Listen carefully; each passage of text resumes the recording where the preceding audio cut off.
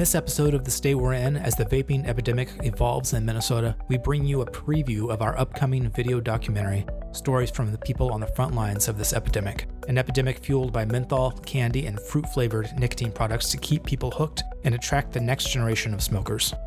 The alarming rise of youth vaping goes hand in hand with the insidious impact of predatory marketing the commercial tobacco industry has targeted at marginalized communities, including African Americans, American Indians, and LGBTQ people.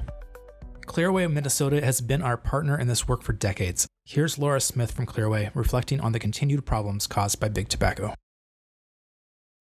I'm Laura Smith. I'm a Senior Public Affairs Manager at Clearway, Minnesota. Here in Minnesota, we made great progress to reduce youth cigarette smoking. And we found that we've actually reached really low levels in the last couple of years. But meanwhile, big tobacco came in and swooped in with a new product to addict kids. And e-cigarettes have really led to an epidemic of addiction among youth. So right now what we're seeing is 1 in 4 11th graders in Minnesota using e-cigarettes and more than 10% of 8th graders. And that's a rate that's nearly doubled in the last 3 years among 8th graders. Nearly every e-cigarette contains nicotine, some at very high levels, and nicotine can prime young brains for addiction not only to cigarettes, but to other substances as well. So it's really concerning. This isn't the kids' fault, and it's not a coincidence. This is big tobacco and going after the next generation of customers. So we know from investigations into Juul, which has really driven the e-cigarette epidemic, that company used very sophisticated and aggressive marketing tactics that went after kids. So they did things like summer camps and went into schools and really shared misleading and sometimes completely false information about how safe these devices are. So we know that they use those tactics in kids as young as 8 years old. In addition to that, they also had a very sophisticated social media marketing plan where they went after celebrity influencers and other youth influencers to really get the word out about Juul and really sell it as a fun and safe device for kids to use. So it's really disturbing, I think, for adults. We don't see those advertisements. We don't see those marketing tools because they're not targeting us. They're targeting kids. In the Minnesota Youth Tobacco Survey, we found that nearly 90% of middle schooler and high schoolers had seen advertising for e-cigarettes. So again, that's not something that they're targeting at 40-year-olds, 50-year-olds. They're targeting kids. It's not a mistake.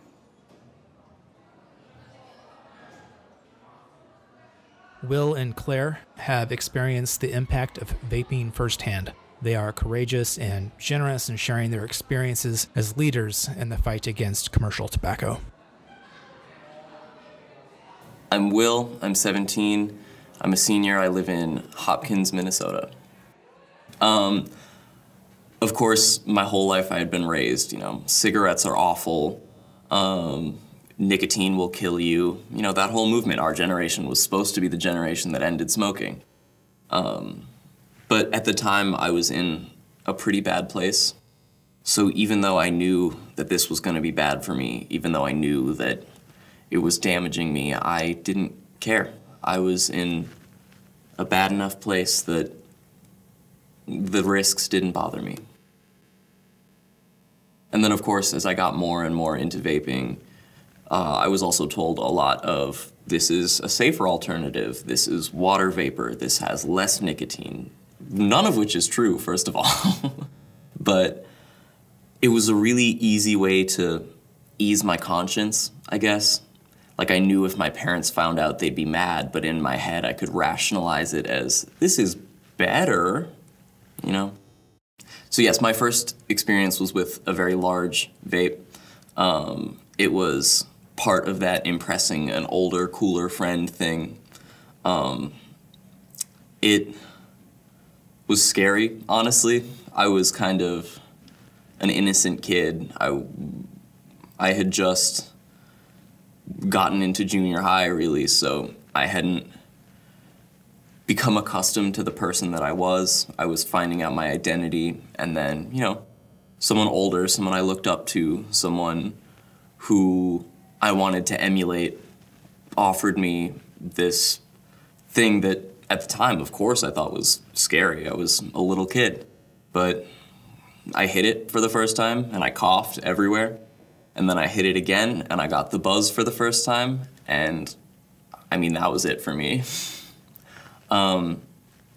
I, at the time and currently, have been dealing with a lot of mental health things, a lot of anxiety, a lot of depression, and one of the first things I noticed when I got that buzz was that pit in your stomach that anxiety gives you kind of melted away. And that was a big part of it for me for a long time, the relief from anxiety. The quitting had a huge, huge effect on my academics. I mean, first it was difficult because I had to keep it a secret, but also when you're quitting nicotine, it is just awful. I know I'm predisposed to anxiety as it is, so one of my biggest effects of nicotine withdrawal was just intense, intense, intense anxiety. And I would have panic attack after panic attack throughout the day. I couldn't focus. I had headaches, my stomach would hurt. I was tired all the time. I was hungry all the time. It's so much worse than you expect it to be. You know, it feels like this harmless little machine that I've got in my pocket that makes me feel good. But as soon as you have to quit, you realize that it's a lot more sinister than that. And as I was quitting, my grades suffered a lot. I would skip class. I threw up a couple times. And even when I was in class, it's hard to focus. It's hard to focus with your body screaming at you that it needs more nicotine, or your head pounding because you haven't had nicotine in 14 hours. It's a nightmare. So that did have a big effect on my academics. I've actually quit 4 times now, which is kind of sad. You know, it shows how easy it is to get back into it. But yeah, I've quit 4 times. The first time, it was just me on my own deciding that this wasn't worth it, that it was pulling me out of my life. I was in cross-country running and Nordic skiing, and we would have meets, and the whole team would be out there having fun, and I would sneak away to a porta potty to hit my vape for a couple minutes and then come back, and I'd have missed the jokes, and it felt bad. You know, it felt like an outsider. It felt like I was doing this thing that no one else had to do, and it sucked, you know? And then the second time, I was actually hospitalized for some mental illness things, for my depression and my anxiety.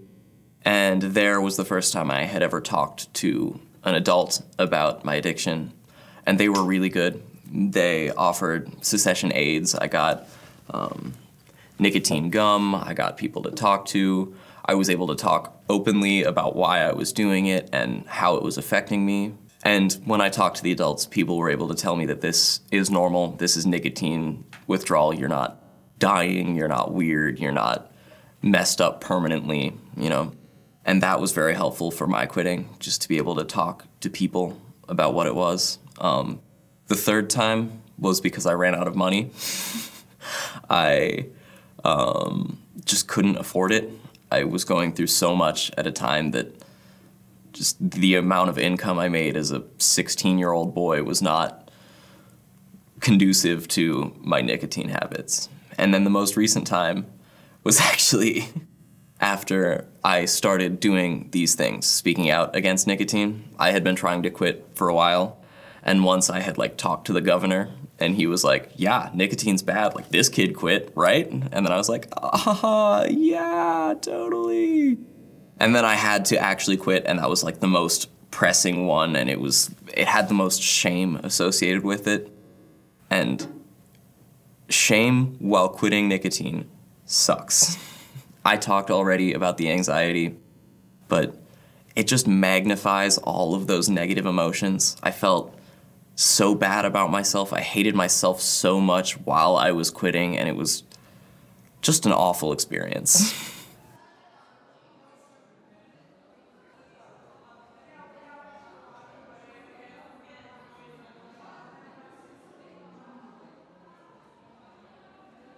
Hi, I'm Claire, and I'm a junior. Yeah, so I was probably a freshman or 8th grade. It started through sports, personally. I just had friends on the team who had vapes, and it was just something we used in the car before games, on the bus. It just became like a part of my routine through sports, honestly. And it made it more like engraved into my mind that to have fun, like vaping was a part of it. Like to be in a car, to listen to music, like you're passing around a vape at the same time. Like it was kind of engraved in my head that it was a part of what like I was doing every day, and it became a part of my routine. For like the flavors that I used, blue raspberry was definitely a favorite, which blue raspberry isn't even a fruit. So you can't tell me that you're not advertising to kids when you're putting out a flavor that's literally in all kids' candies. Like, what adult is like, my favorite flavor is blue raspberry? Like, that's just not a thing. I feel like, I mean, I might be that adult, but blue raspberry was my personal favorite. And then like, I liked menthol a lot, which definitely just adds more chemicals, because menthol is just another chemical that you can add and inhale. So who knows what that was doing.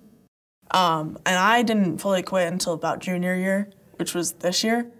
I kind of, at that point, was just deciding that, you know, I was gonna use the nicotine. To me, it was like, I kind of thought of it as like, I always had the chance to quit later.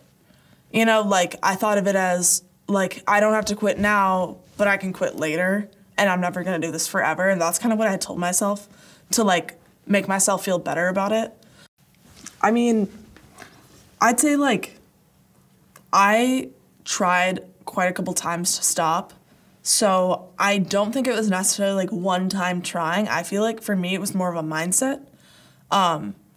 I think for me, it was thinking about what I want in my future and, like, where I want to be 10 years from now, and knowing that, like, vaping wasn't going to be a part of my future. Like, you know, I want to be a nurse. Like, I want to help people, and, like, I don't want to be dependent on a drug my whole life. And I guess that's kind of the realization that made me realize, like, I need to quit because, like, I'm stronger than this. Like, I've been through so much, and I've used so many unhealthy coping skills, and I've kicked them out of my life. And this was just another one I had to kick out.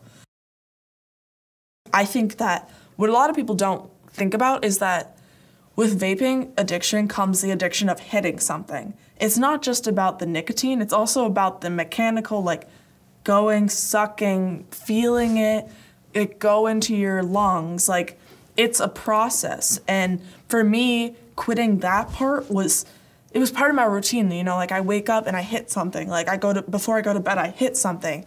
And so that was really hard to quit. But I ended up doing it. I mean, it was hard. Like, I used straws for a bit. I remember, like, just, like, taking a straw and just, like, pretending it was a vape and, like, that was the most I would get. But, like, honestly, that was enough.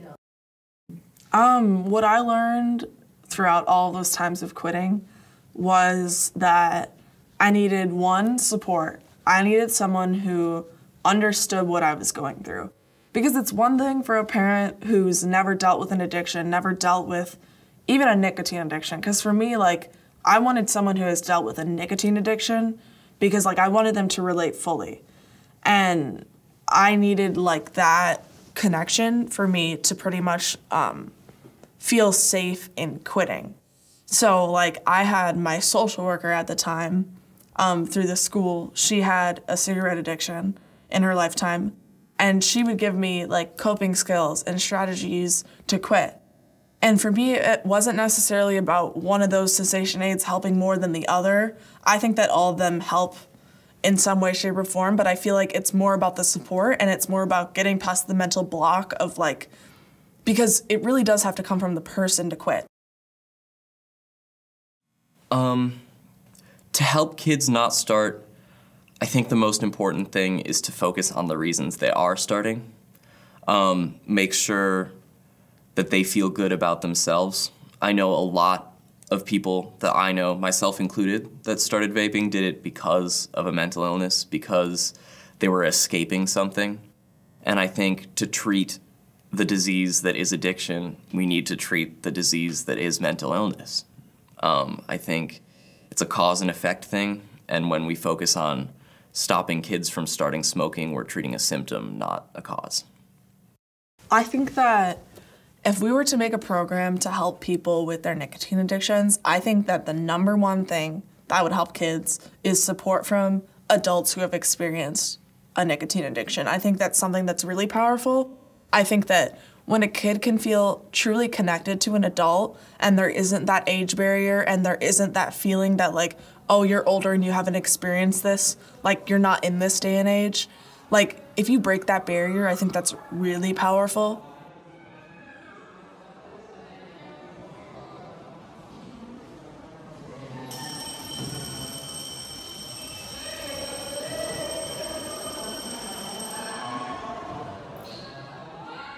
We'll dive deeper into the complexities of the vaping epidemic in our upcoming documentary on youth vaping, where we continue with these conversations. We'll also explore how vaping is impacting Native American youth from the Lower Sioux Indian community and how tribal leaders are addressing the problem.